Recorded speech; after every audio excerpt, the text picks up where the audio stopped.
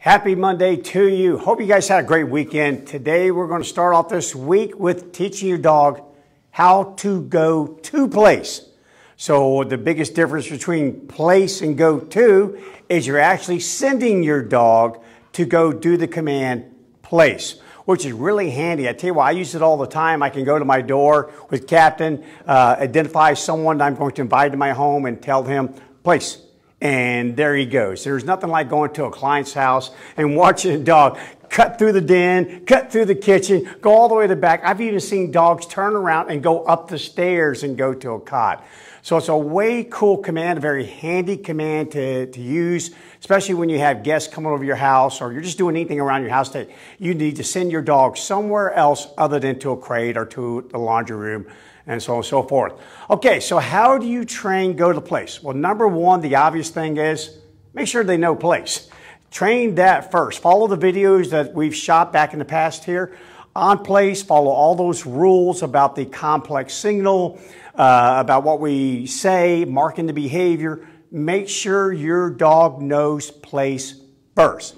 And then after that, we start to take next steps. Again, I'm joined by Joshua here today. He's our training supervisor here at Taming the Wild. And we have 5-month-old Maisie, 5 months old. She's here for a board and train program, and she's going to show her stuff. She's so cute. Oh, what a cutie she is. Pure puppy all day long. Puppy, puppy, puppy, more puppy. Okay, when we first start off with training the go-to place, we call it directed motivation. Directed. We're directing the dog to go to the cot, and we're going to motivate the dog to do so. And the first thing that we always try is food. Have some delicious treat. So Joshua, let's do that, buddy.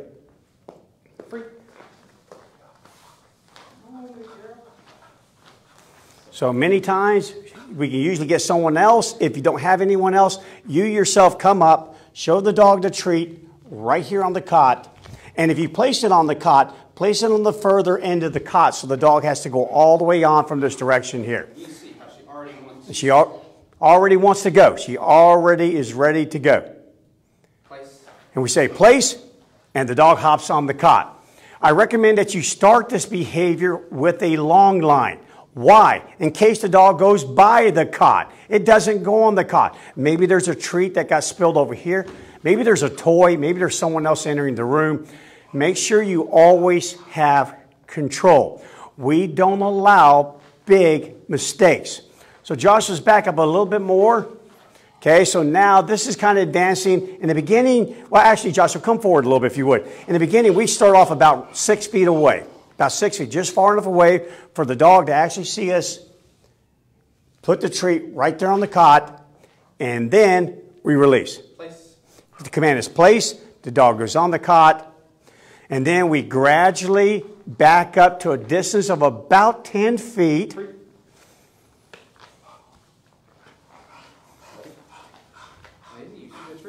to let her see the treat from up close. Right there. Back the dog up. And you'll notice one thing that Joshua's doing here, and he'll talk about this here in a second. I'll pass the microphone over to him, is he is getting the dog basically organized and focused. What will happen is that if you do this too quickly, it can become very hectic, very frenetic. The dog is just crazed. I just want the treat. I just want the treat. I just want the treat. Whereas when you make them sit, listen to her. It's quiet. She's calm. He's getting her focused on the task at hand. And not only that, but this starts becoming more real life. Real life, right in the beginning stages. Hey, later, we won't have a treat on your cot. But you may sit because we just answered the door. We're about to answer the door. And you'll have to go to a cot that may or may not have a treat. And that's called the variable reinforcement. We'll talk about that later. Okay, so right now he's getting the dog calm, focused, organizing what's about to occur, and now we launch the dog. Place. Very good. And it's not just the word place. If you've been watching Joshua, notice he kind of steps forward with one leg and sweeps that hand, pointing in the direction of that cot. pointing. Again, dogs learn with their eyes first. Their eyes first. Okay, so again, now, another thing that Joshua likes to do is when he starts working on distance, he'll actually have someone, in other words, start lining the dog up in one spot only, and then we will move the cot. So it's not really, the distance is not the dog going further and further away, it's the cot going further and further away. And this really works well because, especially for some beginning dogs, if they get a little confused, to always have this solid reference point. You can start off like at the end of a sofa, at a hall closet, a coat rack, something that the dog can identify with, and then go. Identify with and then go. So try them both. Either take the dog away from the cot and launch, or keep the dog in the same spot and move the cot further and further away. But again, always show the dog the treat, place the treat, and now we're ready to go. Very good. Now Joshua, if you'll show one, pretend I'm not here. So show how you place the treat and how you do this on your own.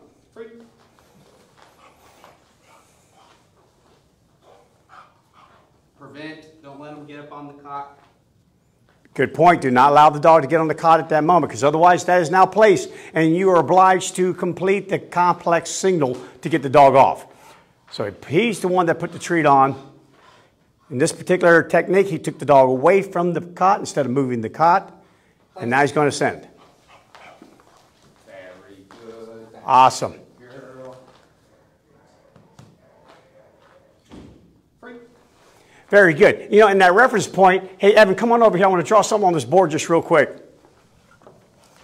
Again, back in my Schutzen days, back in the day, they always, when they held competitions, they did it on football fields or soccer fields. So on a football field back then, they had goalposts. So I'm going to do my best to kind of draw a goalpost. And you've got all these lines. When training, we used toys. And Joshua's going to talk about toys here in a second, why you should use them, why you shouldn't use them. We mostly believe in when you're training place, we don't use the toy.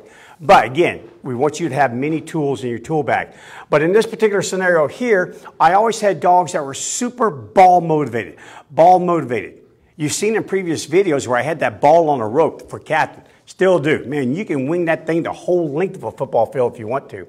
Well, what we would do is be something similar to place, except it's more of a fetch. More go get the ball. But in this one particular exercise, you would be here with your dog. The judge would tell you, send your dog. And you give some command like, Vrouse, to go out. And the dog would race full speed in the direction that you're pointing until you are given the command by the judge to tell your dog to stop and lie down. So the dog's going full speed, probably about 25 miles per hour, flat out. And you yell, Plots. And Plots is to lay down, German for place, and the dog will have to immediately stop. And when they do this right, it's really cool because early mornings there'll be a little bit of dew out there and you'll see them slide a little bit and turn and face you. Very impressive. Well, the way that thing got trained is the same way that we're doing this place.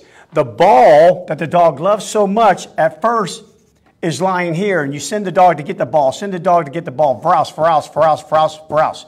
And then further away, Vrouse, further away, Vrouse. And finally, all the way down here, where by this goalpost, always moving in the direction of the goalpost, always moving in that direction.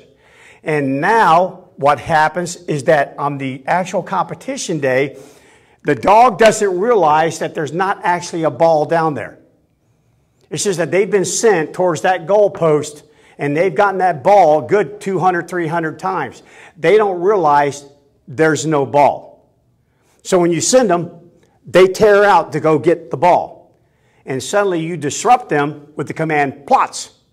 And now they have to obey that command. And in their minds, those poor dogs never knew there wasn't a ball there.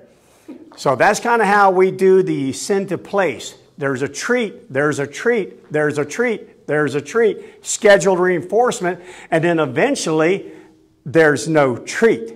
It's called a variable reinforcement. Sometimes there will be a treat, sometimes there won't. Okay, now moving on from here, once you've trained place from a good distance, anywhere from, again, 15, probably 20 feet away. As the size of your house or your apartment permits, you now want to start training the dog to go to place out of sight. But before you do that, one of the things that we do around here is we put obstacles. Okay? So meaning we require the dog to go around objects to get to the cot. So we recommend that you do the same thing. Put obstacles in front of the cot first, making the dog navigate its way around to get to the place cot. And so I'm going to have the cot in a direct line so they... Here, tell them what you want. I have the obstacle here, but I'm not going to start where the obstacle is directly in between me and the dog. I'm going to give the dog a line of sight to the cot and then slowly move the obstacle between to where it almost, you know, to where they can't see the cot behind the obstacle. Okay.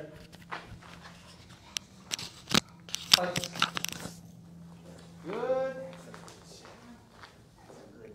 And you notice on this one, the treat wasn't already on the cot. Maisie has kind of advanced to that point now where there may be a treat on the cot, that there may not. You may get a treat from the trainer. You may not. It's variable reinforcement. I always tell people, you want to know how powerful that is, simply go to Las Vegas. Variable reinforcement. You don't get the winnings every time you pull on the one-armed bandit. And there you go. And you see Maisie go around the obstacles. And then after that, we start adding more and more obstacles before we move to out of sight. So we'll do one more real quick.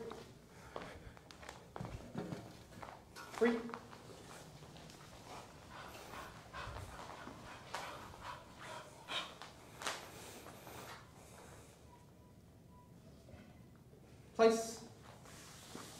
Awesome. Way to go. Good girl. And again, a 5-month-old puppy. All right. So once you now have finished completing obstacle works, make it as involved as you can. Make them have to weave through something, go around something. Sometimes even over something is really handy to do. And then after that, you now start to place it around the corner just like you're going to do out-of-sight place work. And what we will do is lead the dog up to just around the corner where they can just make out the edge of it. Maybe take them around, show the cot's there a few times, take them around, show that the cot's there a few times, and then release the dog. From a short distance, then further and further and further away. And it just starts to build from there. So Josh is going to talk to you about a couple tips when it comes to what we call after the initial foundational training is done. Couple things is always have a good strategy of where you're going to place your cot when you start using it practically, because it doesn't do you any good if, say, this door here is your front door. Does you no good to place your cot right next to the door or really anywhere in that hallway. Have the dog back there. Okay, so strategy of where your cot is huge. It's huge. The second thing is wherever your cot is at, practice sending your dog, the start point, where you send the dog from. Practice that with the idea in mind, where am I often going to send my dog from? So key points for me is front door. People knock on the door, dog's right there at the front door. I send my dogs to their place cot from the front door quite often. I enter my side door at my house. I don't enter the front door. So I often send my dogs from that, because if they're greeting me here and I've got hands full of groceries or something, place, that's a good point to practice sending your dog from. So think of things like that. Sitting down. Me sending the dog like so is a much different signal than me sending the dog like so. So practicing different body positionings and things like that is also beneficial. But yeah, that's pretty much it as far as the tips I have. Very good. Well, I thought you were more country. I thought you entered your house through the back door, not through any side door or whatever. You're all from Missouri and everything. No, a big shout out to Missouri. We have so many wonderful friends and clients from there, and I love the landscape of Missouri. But yeah, we kid Joshua all the time. He's a country boy here. Yeah, exactly, Missouri. All right, guys, well, that's sending your dog to place, teach your dog how to go to place. These are just some fundamental steps. Maybe just hopefully enough of them to get you started on that journey. In a later video, we'll show more advanced go to place. We'll actually show it in a home, and you can see how it gets done. You can see a dog go upstairs to go into a place cot around a corner. What do we look for? How do we correct mistakes? We definitely use the word no if they don't use it correctly. That was in yesterday's video. It's all about timing. It's all about consistency. And no matter what, don't make the big mistake of allowing big mistakes. And then what happens here is you just go too far too soon. That brings up another point. Bryan mentioned big mistakes, and I know earlier we mentioned toys. That's one of the things that I don't particularly like using with go to places, the toys. Now, I will say I have used them and I've had success, but it's far more times it does not work than it does work. The dog that I've had success with in that, the dog already knew out, leave it. So therefore, if things failed, the toy fell off the cot or anything like that, then I was able to say, leave it, and I didn't ruin my stay. Because that's the thing I'm most worried about ruining, is if the toy is on the cot, the dog jumps on the cot and the toy goes that way, well, the dog's going to go that way as well. So you're ultimately going to train the dog that I'm going to send you to place, but once you get there, you don't necessarily have to stay, and that's not the idea of what we're wanting to train the dog. So I encourage you to not use toys. If food's not working, if the directional motivation is not necessarily working for you, you can try that toy if you know your dog likes that toy. But if it starts to ruin your stay, that is much more important than sending your dog to place. So I would encourage you to stop immediately if it starts to ruin your stay. Yeah, I'm glad you remember to talk about that, Joshua, because I had mentioned earlier we would. So many times these cots are really pliable, they bend, and it can almost serve like a trampoline. Kid you not, the ball is sitting right there on the cot, and the second the dog dives on that cot, because they're coming with speed, they're really motivated for that ball, boom, they hit the cot and it launches the ball, and the dog just barely touches the cot, and now it's after the ball. And that's called a big mistake. You're not allowed to get off that cot once you get on it without the complex signal being performed all 3 steps. So that's why we just don't really encourage the ball. If you do, or a toy, I probably started with a short leash and only about 3 feet away. Place, good, I got control. Back a little bit further, or slow their speed. Slow it down. Yeah, you can go from here, place, but we're going together, and then take the dog to it. Just keep everything under control. But I've seen these balls and even stuffed animals, they're gone. It was amazing how they launch. So some good points there for training your dog to go to place. Give these things a shot. Give us some feedback on it. And if you have questions, if we didn't cover a part and you kind of got stuck somewhere, reach out to us. We'll make sure we stick it in place there. Make sure you get it. All right, guys, enjoy the rest of your day. Enjoy this Monday. Make a great training day and start working on it. If your dog already knows place, do yourself a favor and your dog a favor. Start training. Go to place. Go to place. Have a great day, guys. Good job, Maisie dog. You did good, baby. She's so good. She is. She's awesome. She's a good girl.